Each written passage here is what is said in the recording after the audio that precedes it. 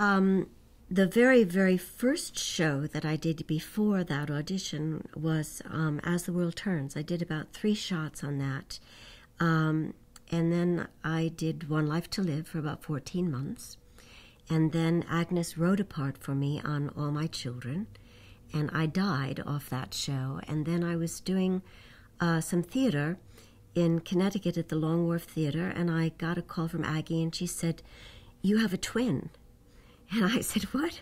She said, "No," she said, "Come back." And I said, "Aggie, I can't come back. I'm dead."